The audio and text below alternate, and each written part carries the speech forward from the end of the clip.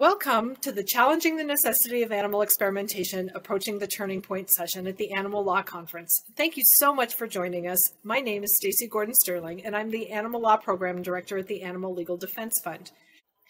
Before we begin, I would like to introduce our speakers. Dr. Aisha Akhtar is a double board certified neurologist and preventive medicine specialist with a background in public health. She is the CEO of the Center for Contemporary Sciences, which is pioneering the transition to replace the use of animals in experimentation with effective human-based technologies. Elizabeth Baker is the Regulatory Policy Director for the Physicians Committee for Responsible Medicine, a nonprofit working for more effective, efficient, and ethical medical research, product testing, and training. Elizabeth leads the Physicians Committee's work to modernize policies to support the use of scientifically valid non-animal and human biology-based testing for regulatory purposes. Sue Leary has built a career focused on coordination of programs and services, education and advocacy, administration and planning, and membership development in nonprofit organizations. Since 1995, she has served as president of American Anti-Vivisection Society and the Alternative Research and Development Foundation, which funds and promotes the development of non-animal alternative methods for use in biomedical research, product testing, and educational demonstrations. Thank you to all of our speakers for joining us today. Now we will begin our discussion. So to all of you, thank you for joining us. How are animals used in experimentation? What types of animals are used, and what types of companies and institutions carry out these experiments? Sue, let's start with you. Okay. Hi, everybody, and thanks, Stacy, and thanks to the organizers for inviting me. I'm very happy to do this and honored to be on a panel with these very accomplished women, and I'm looking forward to the discussion and hearing what they have to say, too. But to answer your question, I always say that I think it's useful to organize our thoughts around this in terms of animals used for biomedical research, animals used for chemical testing, and animals used in education and training. So really in those three ways, that's one way to sort of think about the different ways animals are used in science. And all three really have been active for a very long time. Our organization, American Anti-Vivisection Society, was founded in 1883 around this issue. So at that time, our founder, Carolyn Earl White, had started an animal shelter in Philadelphia, and doctors from the University of Pennsylvania came to the shelter and wanted to use dogs. And she said no. And we never did, she never did have to surrender any dogs to them. But the interest was very intense at that time. And it continued for, to this day. So it's all kinds of animals. At that time, it was a lot of dogs. But the animal predominantly used these days, mice are used. They're genetically engineered. And that has contributed to a very large increase in numbers of animals being used in biomedical research, especially. So the thing is that mice aren't counted in the US, so we don't really know how many are used, but that's a question that I know people often have. But the most recent estimate is probably around 100 million animals used every year in the US, which includes fish, frogs, mice, rats, guinea pigs, dogs, and non-human primates. And until recently, about 2015, 2011, there was a report from the National Academy of Sciences about the necessity for using chimpanzees in research and behavioral and biomedical research. So really, as recently as that, chimpanzees were being used, but we're happy to say that's no longer the case thanks to the efforts of a lot of organizations. So a lot of different animals. The pain levels are pretty intense for a lot of them. Estimates based on the statistics that are collected on those animals that are covered by the Animal Welfare Act are that 40% of the animals will experience pain. So it's a lot of different institutions, companies that use them, and for all different purposes. Yeah, so I can just jump on to what Sue said. So you can break it down to there are chemical companies, there are pharmaceutical companies, there are household product companies. Those are the private companies that tend to use animals in testing. Then there's academic centers. So almost every, I can't think of any major university in the country that does not have, does not conduct animal experimentation. If they have a science program, a biomedical science program, they're likely conducting animal experimentation. There are governmental agencies like the NIH, the National Institutes of Health, the Food and Drug Administration, our military, Department of Defense, BARDA, there's the Department of Homeland Security, the CDC. They are either directly funding and or conducting animal experimentation as well. So there's a lot of different players involved in this, from the private to the very public. And what's important to know is when we're talking about the public uses of animal experimentation and funding, we're really talking about our tax dollar use here in this area. So the NIH is probably the largest governmental funder of medical research, and that includes animal testing. And so they are using our tax dollars to support animal experimentation. Same with the FDA, same with the CDC, and same with others. Now, if we were to break down how animals are used in the US, and Sue is right, we don't really have the numbers of how many animals truly are used in the United States, because more than 95% of the animals used in experimentation in the United States are not counted because they are not included in the Animal Welfare Act. So they're not even defined as animals under the Animal Welfare Act. But if we were to, so we don't know exactly how the breakdown of how animals are used in the United States, but we can make extrapolations based on the breakdown in the UK. And so in 2018, the UK numbers were from their own department, their agency, I forgot what it's exactly called, but their governmental agency that tracks the use of animals. It was only about 26% of the animals used were used to satisfy regulatory or legal requirements. So when most people think of animal testing, they mostly think that animals are used for drug development. That's not really where most of the animals are used in experimentation. That's only about 26%, and that also includes chemical toxicity testing. So only about that small percentage, 26% of animals used in experimentation, are used because they have to, by law or by regulatory protocol. They have to. The far majority of animals used in experimentation are not used because they have to. They are used for basic research and for disease-oriented research, for which there is no legal or regulatory requirement to use animals. So people use animals in those areas because they can and because they choose to use animals, not because they have to for regulatory or legal purposes. The stuff that Sue and Aisha have shared, it's depressing stuff. It's really depressing stuff, in my opinion, to be talking about animals used in science. But even so, I still find it a really exciting time to be working in the field.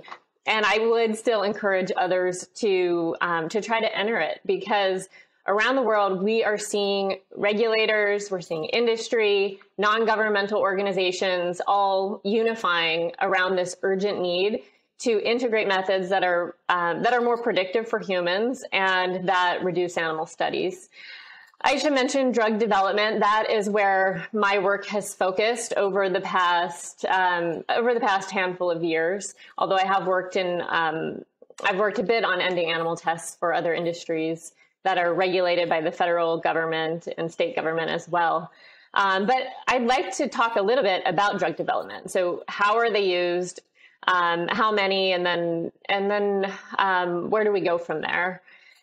In drug development and in other regulatory testing as well, the animals are used because we're trying to get information on what's going to happen when that investigational medicine or whatever the product is given to humans. So we want to know, is it going to be safe? Is it going to be harmful? Is it going to work? But there are major issues with the ability of animal studies to inform what happens in humans. It is true that for drug development, it's a smaller percentage, but we're still talking about likely millions of animals. For every new drug that comes to market, animals were extensively tested. We are talking about most often dogs, mice, rats, non-human primates, but all of the other animals that Sue mentioned are used in drug development and regulatory testing as well. I think it's a real problem that we don't know how many animals are being used, because without numbers, I don't know how in the world we can possibly measure reduction and replacement. And in this field, you'll hear a lot about the 3 Rs. And the 3 Rs are essentially an ethical construct that have been incorporated into agency and industry goals, into different mandates, into legislation around the world. It stands for refinement, reduction, and replacement. Refinement being adjustments made to studies to try to studies, to housing, et cetera, to try to make things a little bit better for the animals that are being used. Reduction, meaning reducing the number of animals used. This could be using smaller study sizes. It could be merging tests, doing multiple different tests on the same animals. And then there's replacement, which is what I think all of us here on this panel are really working for, which is using approaches that don't use animals at all. And I think it's really important that our movement works to establish the numbers, because if we can't be precise about them, I don't know how we can measure whether or not we're really achieving these 3R goals that are being held up by our federal agencies and by our Congress and even by the regulated industries. I will add to what Elizabeth said about the optimism, because it is depressing to think about the number of animals used and how little transparency in this, in the United States especially. But there is a great deal of optimism, and we'll talk about that, I'm sure, a little bit more as we talk about how momentum is building. That in actually focusing more on that last of the 3 Rs that Elizabeth mentioned, which is on replacement. So there is a momentum building on replacing animal use, not necessarily or not wholly out of concern for animal ethics, but also because there is a human health imperative behind that. As Elizabeth mentioned, we're starting to see that animal testing greatly has its limits and is largely not very reliable in predicting what we're going to see in humans, especially in regards to drug safety and effectiveness.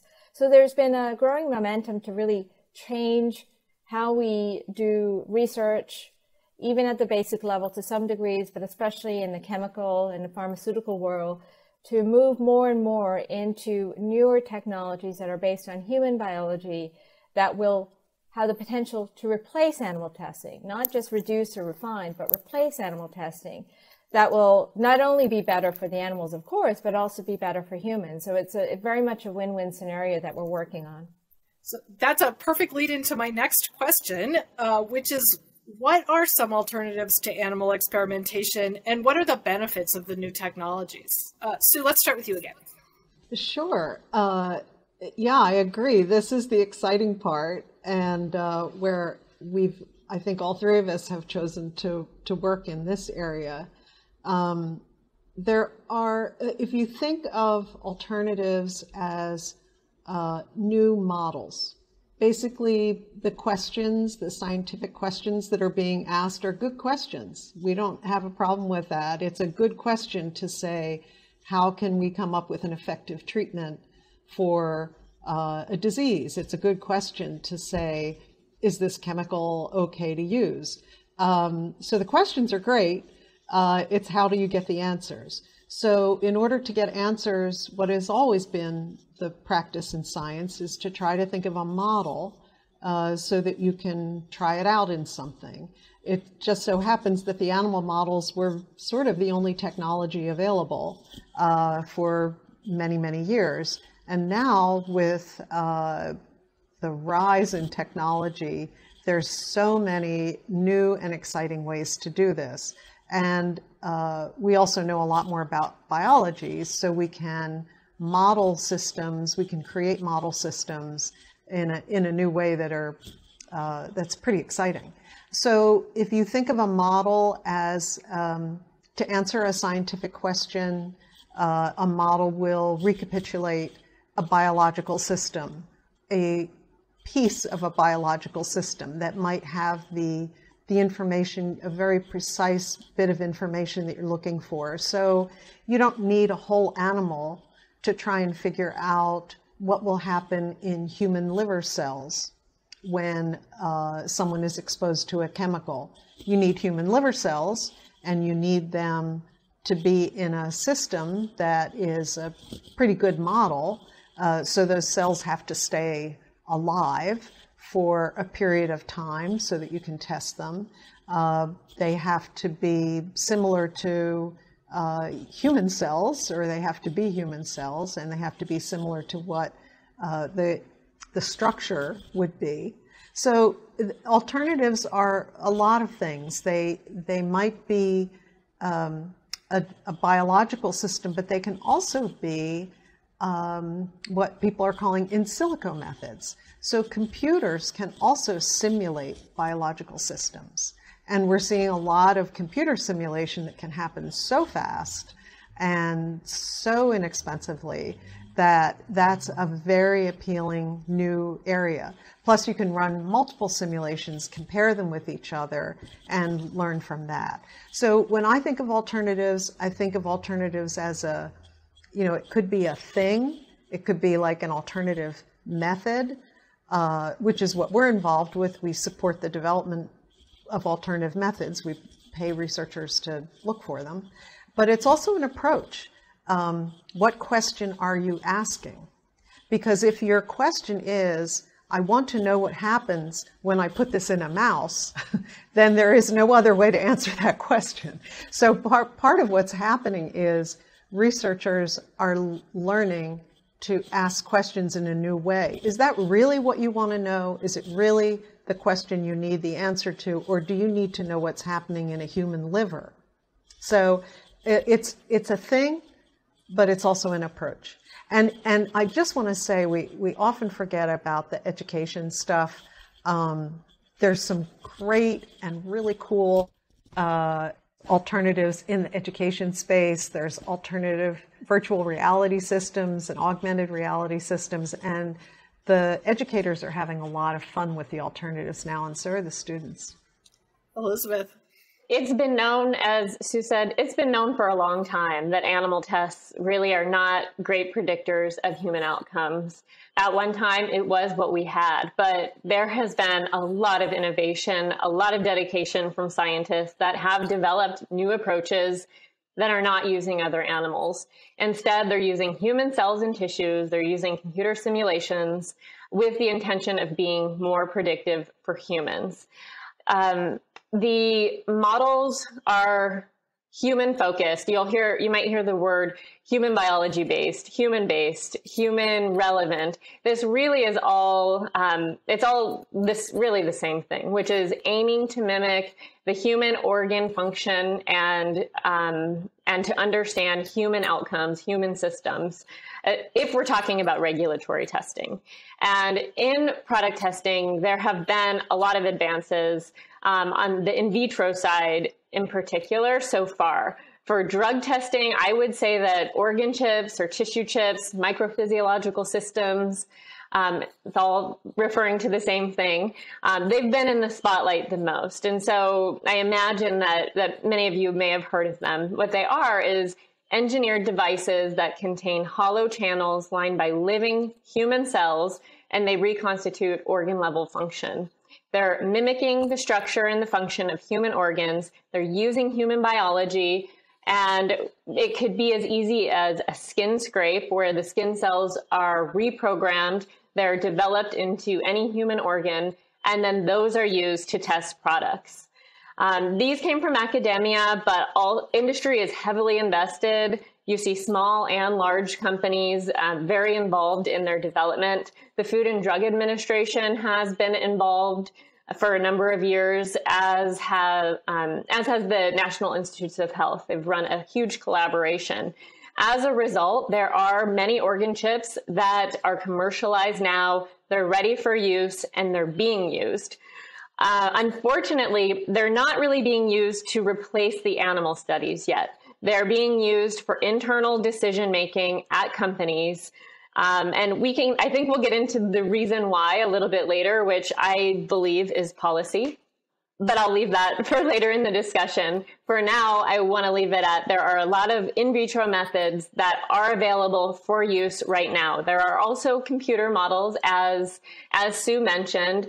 I think I'm most excited about AI. And I really think that this has the opportunity to just transform the way that we test products, because all of us understand the importance of product testing. What we want to do is make sure that it's done with modern science that is as predictive as possible for humans, so we can protect humans and we can move away from using animals.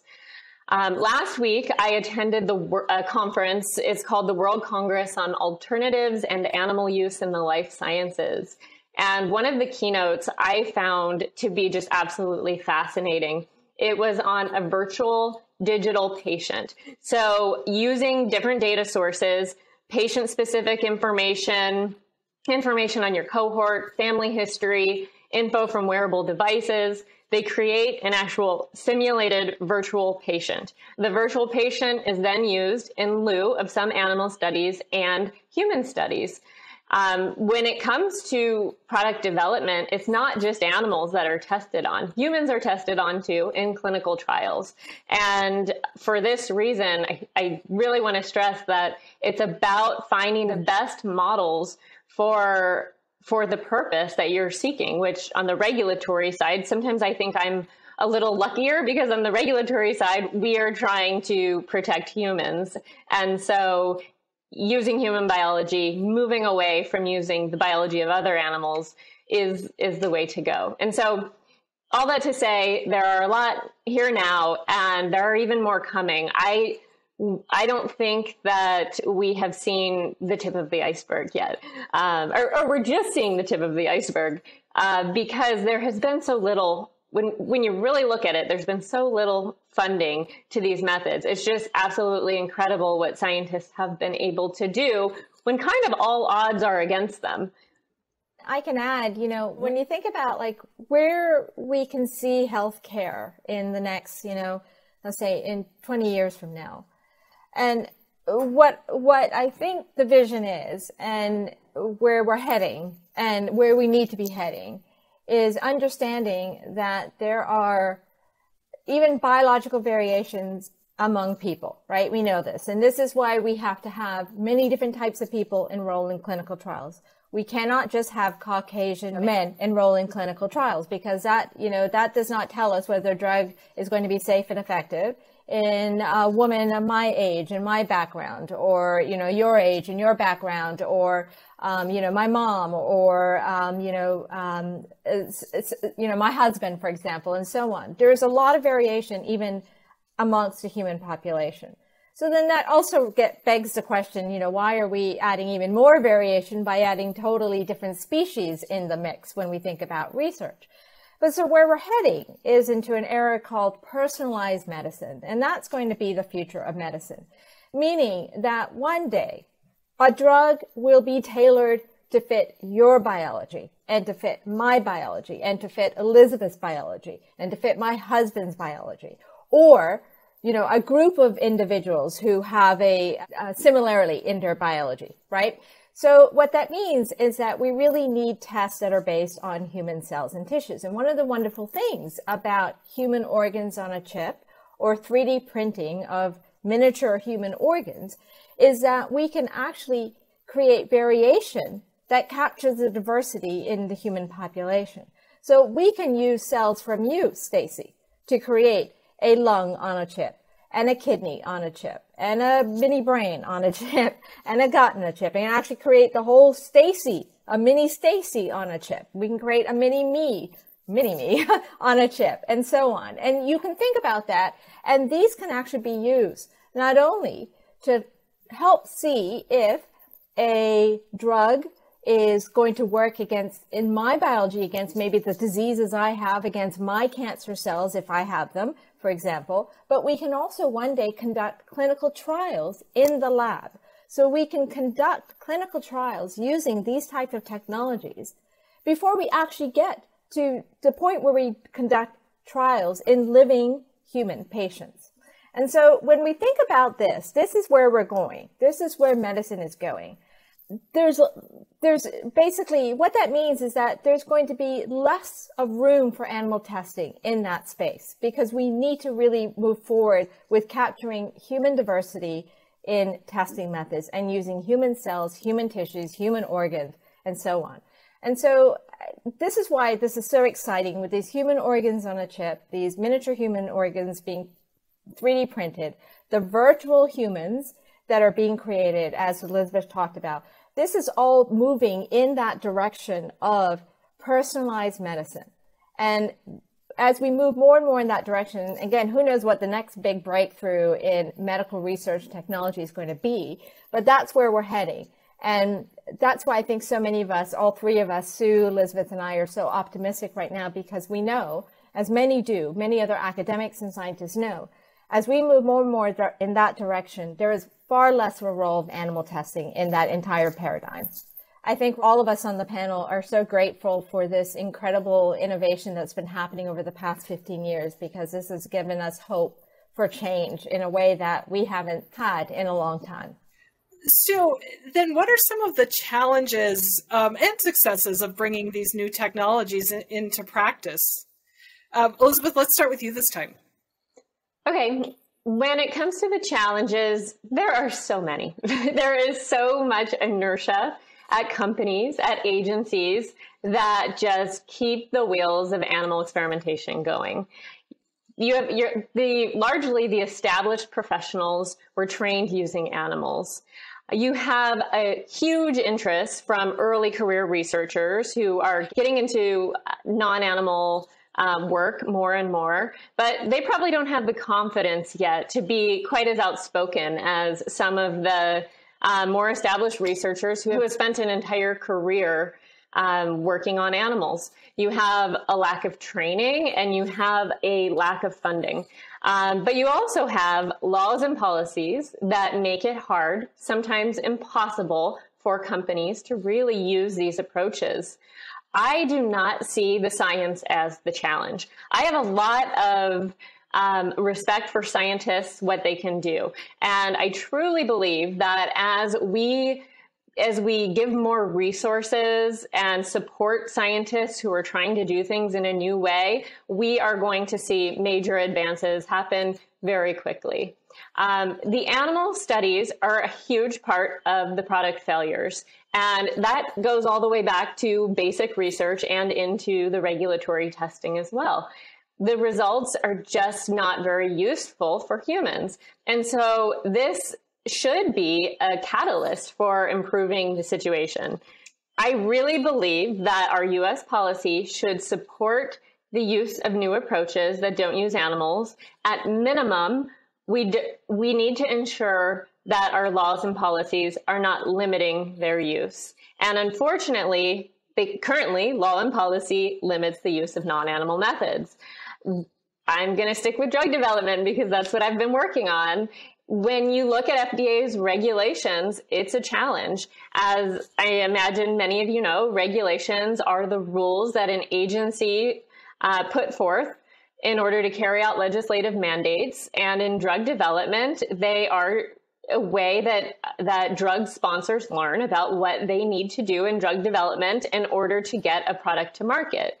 And many of them on their face require animal data. So the word animal or in vivo will be in the regulation itself.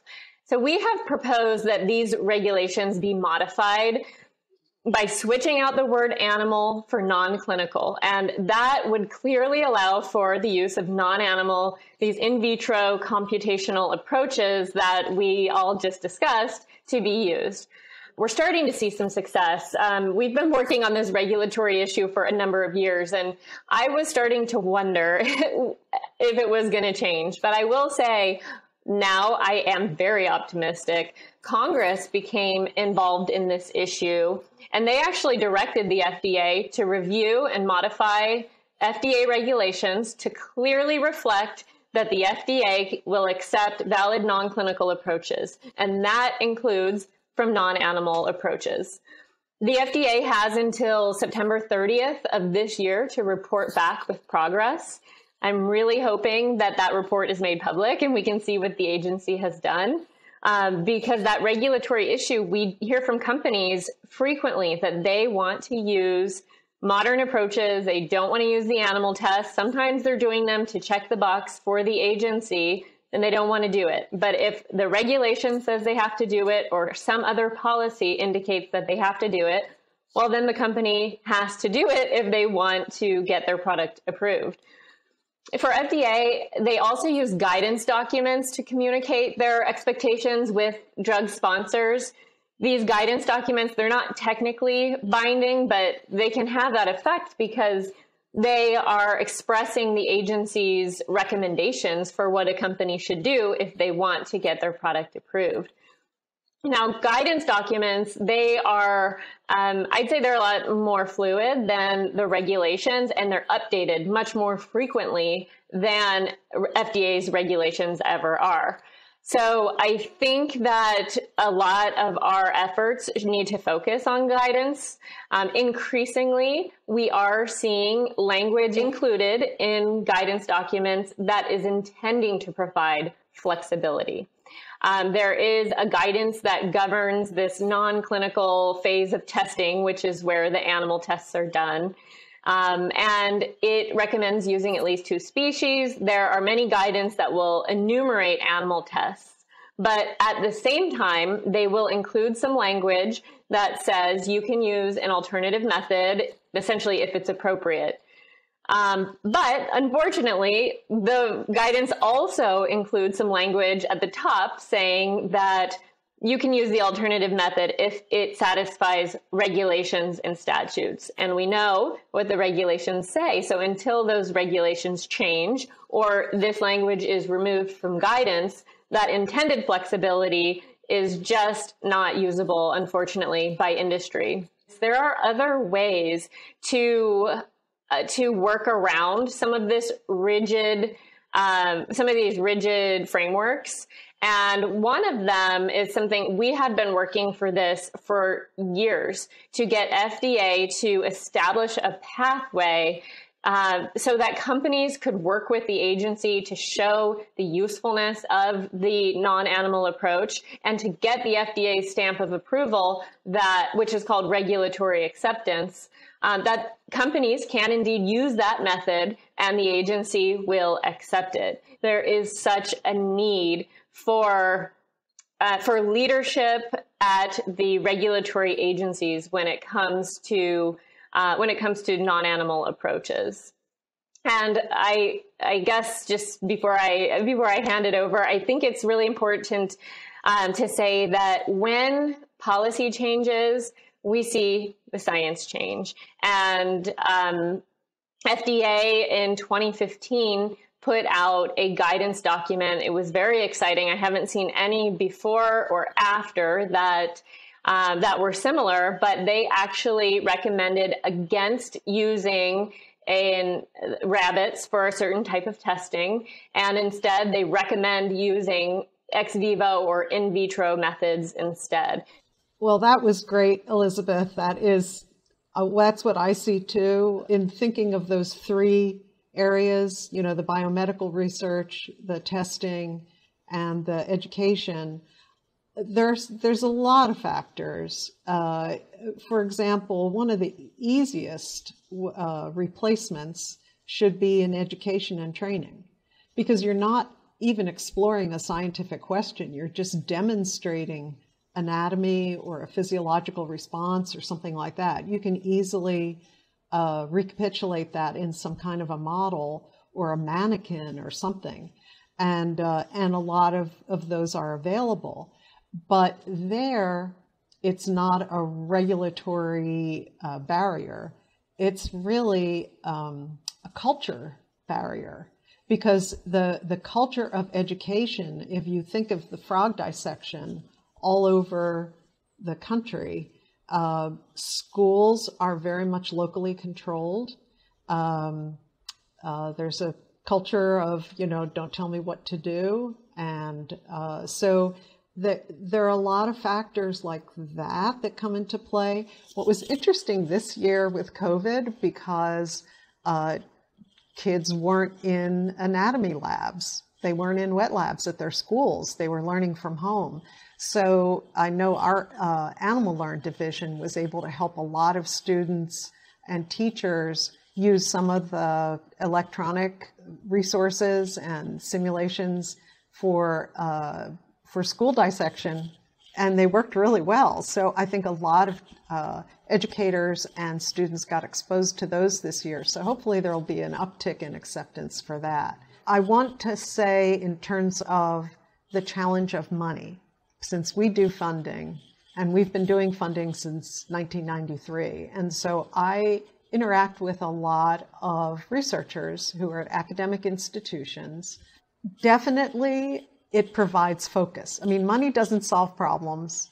It doesn't, you don't just hand somebody money and the problem is solved, or otherwise Alzheimer's would have been solved a long time ago, because governments all over the world have thrown money at Alzheimer's, and they were using these really unhelpful mouse models for years. So hopefully there will be some progress soon. But throwing money at something doesn't fix it. But an intelligent, well-structured funding stream that's significant from the federal government would provide focus, and I think it really would be helpful. And we have seen successes when there has been a focus on solving a particular scientific problem. And I don't want to forget the big thing, which we heard about a lot in the World Congress too, was the problem of how do we know these alternative methods work? This is what we hear, right? All three of us, I'm sure. So, and that is this process called validation. And the validation is typically looking at the results you got from the alternative test, comparing them to the results you got from the animal test, and saying, but wait a minute, they don't line up perfectly.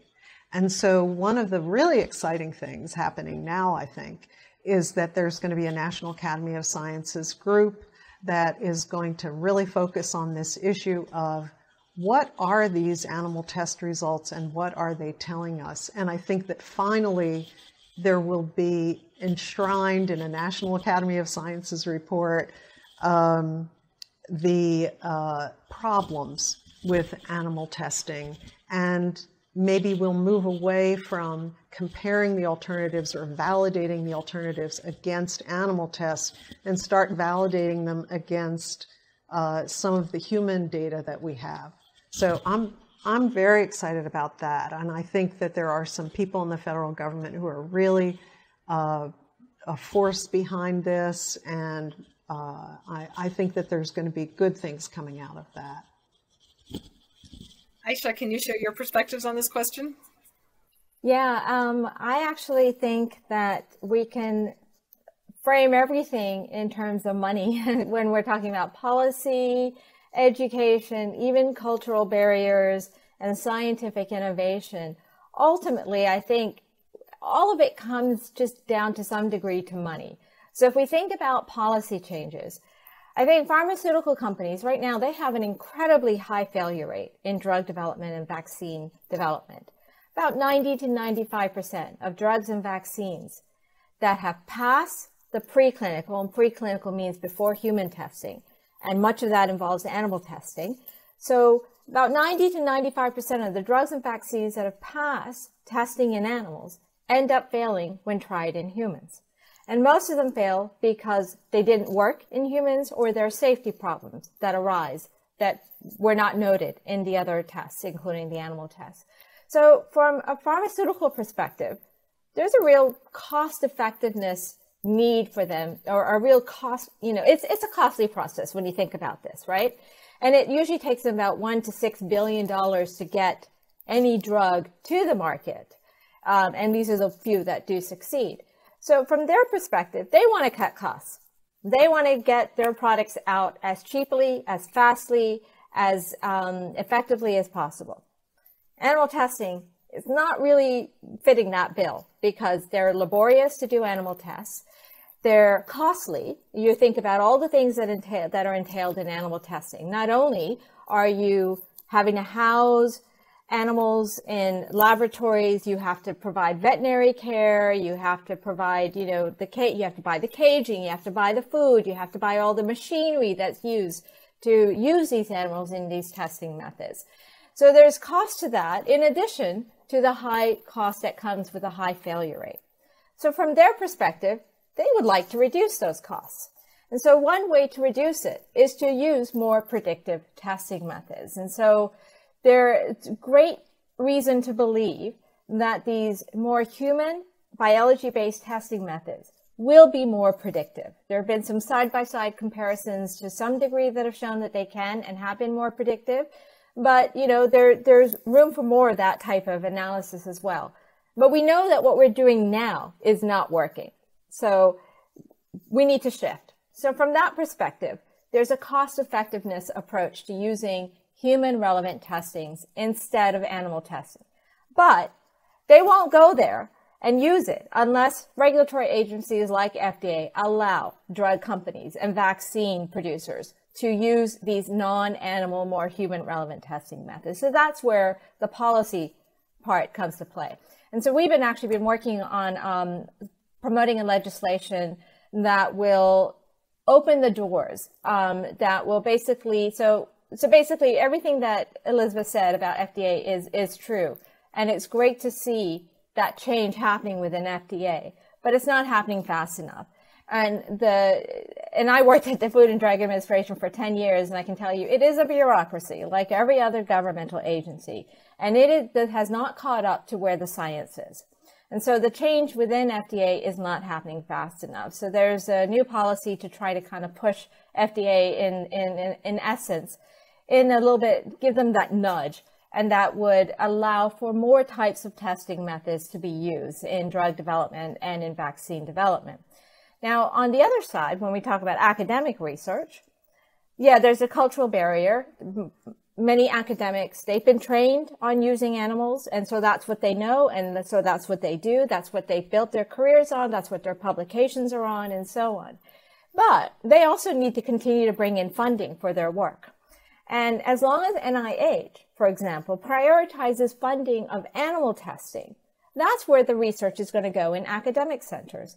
So another policy direction, in a sense, that can happen and should happen is putting a nudge basically behind NIH and other governmental funding agencies to make a shift now, that we need to start putting more funding, our governmental funding, into these newer testing methods, human relevant testing methods. Once they do that, academics will have greater opportunities. They will see that's where the funding revenue is coming from. That's where the funding is going. And so that will provide an incentive for them to start embracing and using these other testing methods.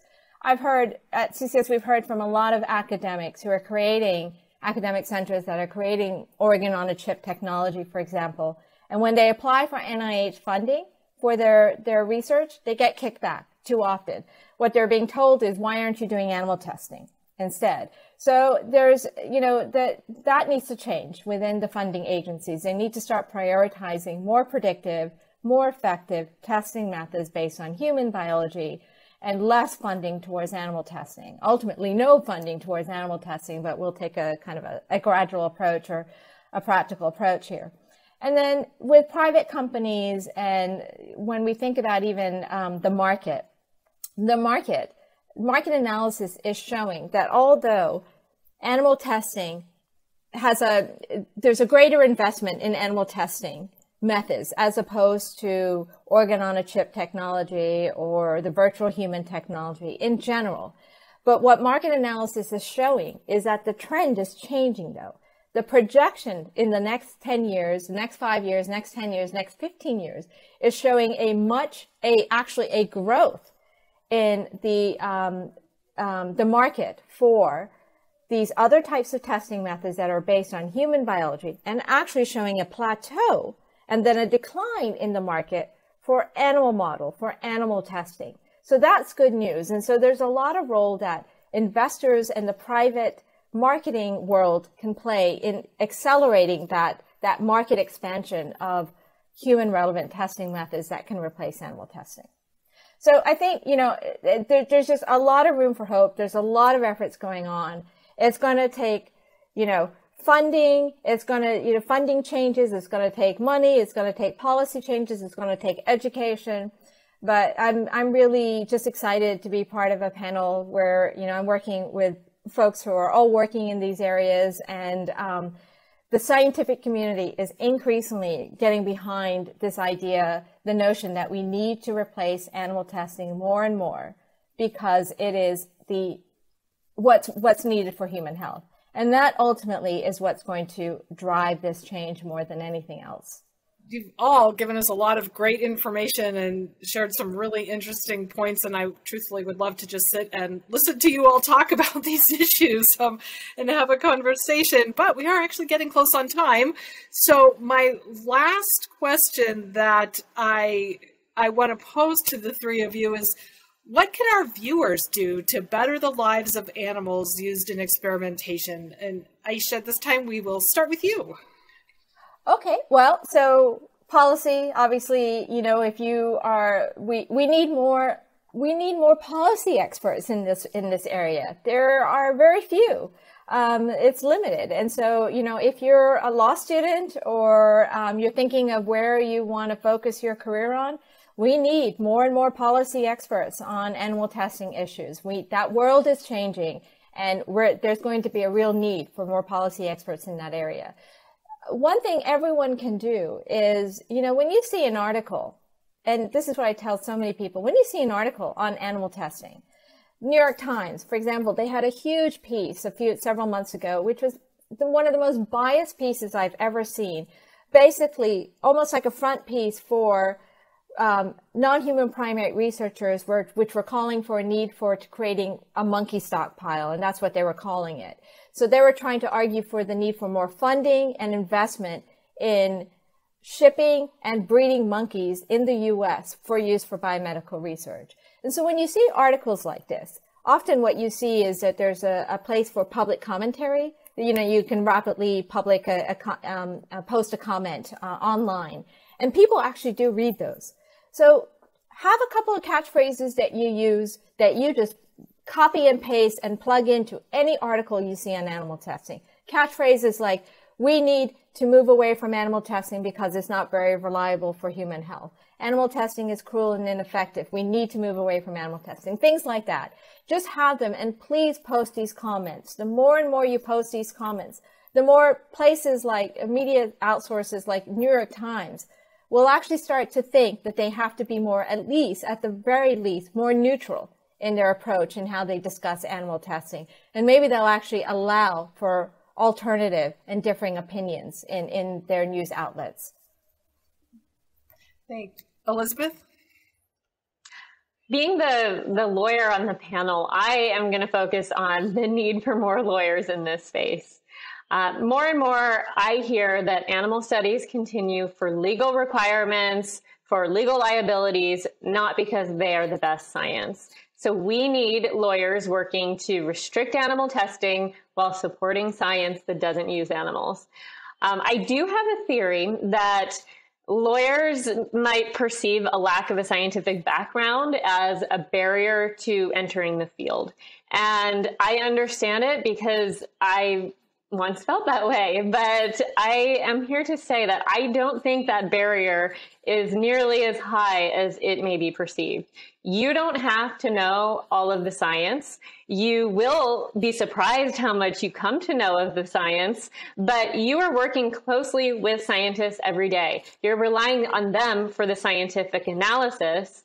And as a lawyer, you are bringing a different set of skills to the table. that are different and that wouldn't be there, quite frankly, if you weren't involved. Before I wrap it up, I want to just highlight that there have been advances in the law recently that are really exciting and worth celebrating. And bringing it back to the theme of this session, I think they indicate that we certainly are at least at a turning point. And these advances are the result of lawyers, policymakers, and scientists working together. And I am naturally optimistic. I don't think I'm deluding myself when I say that I believe we are well on the way. And this is why. In 2015, FDA had issued that guidance document explicitly saying that they didn't want live rabbits used for that type of testing anymore. And then companies started using the ex vivo or in vitro approaches. In 2016, the Frank R. Lautenberg Chemical Safety for the 21st Century Act was signed. This was a result of years of lobbying by animal protection groups. And as a result of our involvement, it marked the first federal law that compelled an agency to both use and fund the development of non-animal approaches. After that law was passed, I have been so impressed. There's been huge strides in use of non-animal approaches at the Environmental Protection Agency. And this has led to a work plan for integrating non-animal methods at EPA, internal teams where staff are directed to work on this, training. We actually partner with the EPA to train their scientists in non-animal approaches. EPA then started funding extramural research as well. And the big thing that came from EPA, the legislation was amazing, equally amazing, was ex-Administrator Wheeler's memo that was released stating that the EPA now has a goal of replacing mammalian animal testing by 2035. And once that bold goal was set, we saw a major redirection of resources at the agency and also an increase in industry activities. In 2018, California passed the Cruelty-Free Cosmetic Act. This is a law that banned the sale of cosmetics within the state if they were tested on animals after January 1st, 2020. This was the first of its kind legislation in the United States, but after that, many other states have passed similar laws.